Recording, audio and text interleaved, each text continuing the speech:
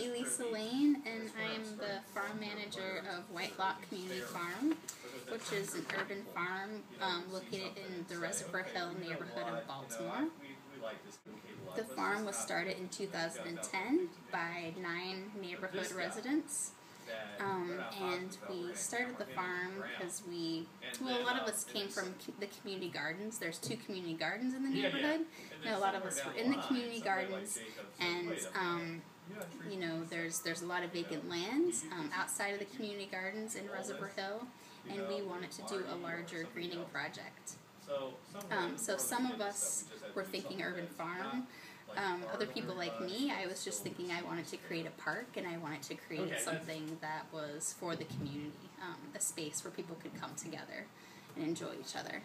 Because we have Druid Hill Park close by, but it's not it's not in the community, and so it's not a place where you can go and interact with your neighbors. First, we were able to fund my position. I was volunteering for the first, about a year I was volunteering my time. So we were able to fund my position. But then we've also have been able to fund, right now we have a neighborhood youth that interns at the farm, and last year we also had another neighborhood youth that was hired. So yeah, we are able to hire people in the neighborhood now. Well, previously there wasn't any healthy food really in this neighborhood. This neighborhood is considered a food desert.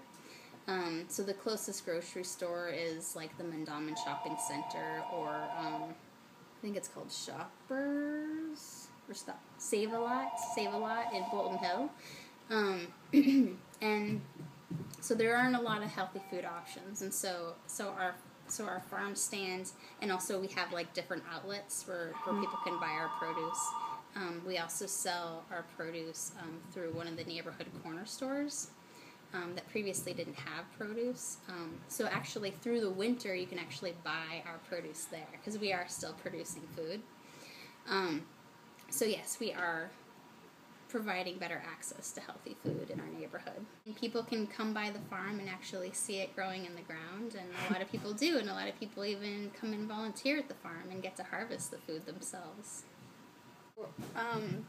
When people purchase their produce at the farm, that money is not going to places outside of the neighborhood, to chain stores. And it's going right back into the infrastructure of the farm. So buying the next round of seeds to produce more. Well, a lot of neighbors visit the farm to buy their produce, to volunteer at the farm. People just stop by to check things out and walk around.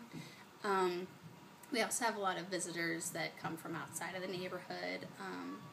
We offer a lot of tours to school groups, and we're starting to receive a lot of visitors that are even outside of the city, from the University of Maryland Extension, statewide.